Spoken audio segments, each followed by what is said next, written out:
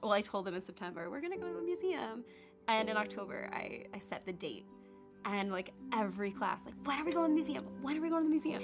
And then when we come to the museum, it is like Disneyland. It is like this magical place, but we get to come before the general public comes. Whoa, we're coming to this special place, and it's all for you. The Isabella Museum is magical, peaceful, and beautiful.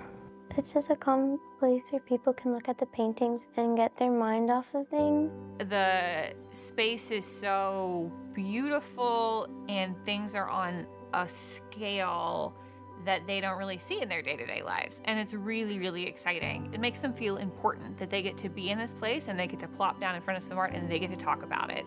I think many other kids should go to museums because it's like you don't know what you're gonna see there. It's like always a little mystery, and it's always an adventure to go. Well, in my classroom, it was a little bit of like a special time, and I know lots of other teachers do like Museum Monday. What happens in the classroom is that the kids get really comfortable.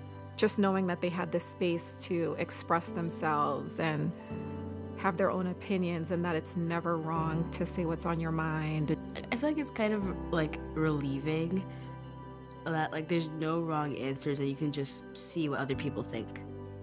The kids are telling me what the picture means, and I'm just saying it back to them. That's what's being shared, that's what's being instructed, is their ideas. I like talking about art because I can share my ideas to other people, and other people share ideas to me.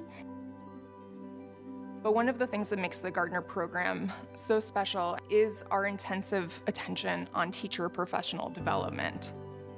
So I signed up and walked in the building for the first time. It was just like we all got to have a really special experience in the galleries, and while that was happening, we were also starting to get the foundation laid for like what we were going to be learning how to do. The teachers love everything about it. They love the fact that they're learning and they're put in a situation where they are the student. I think there's a lot of pressure on teachers to reach certain standards and to have students be at a certain level. And we're really sometimes missing that joy factor. I feel like this is restoring my joy and it's restoring my joy in teaching.